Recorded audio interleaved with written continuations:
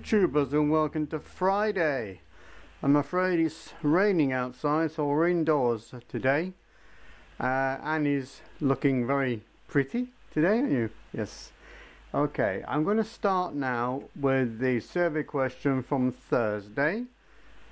According to science, you are more likely to be stung by a bee if you do this.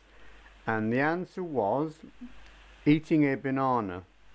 That was the answer, wasn't it? There's the bananas. Okay.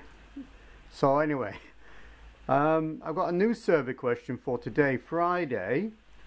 80% of us refuse to do this by ourselves. Okay?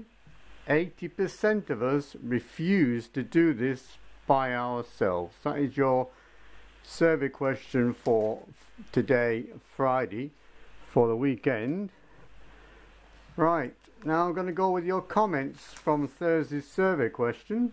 And first of all, I'm going to go with Leah X, and she said eating strawberries.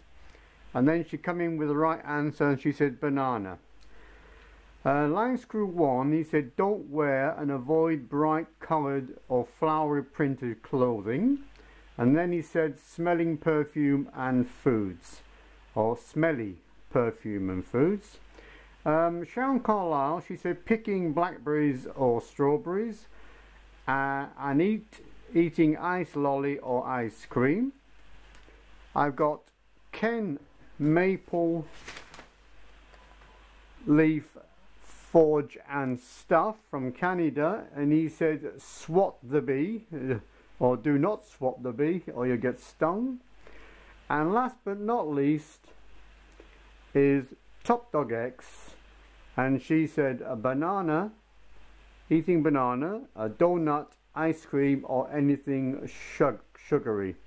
So well done to Leah X and to Top Dog X for getting the correct answer. So the correct answer was eating a banana. Do not eat a banana out in the open if there's bees about. In fact, a little interesting fact, beekeepers also say that they never eat bananas while they're doing their beekeeping because they'll be attacked by the bees.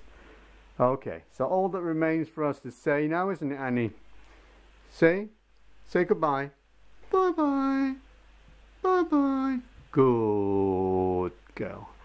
Okay, have a lovely weekend, and I'll see you Monday morning bright and early for the answer to today's survey question. So you've got all weekend to think about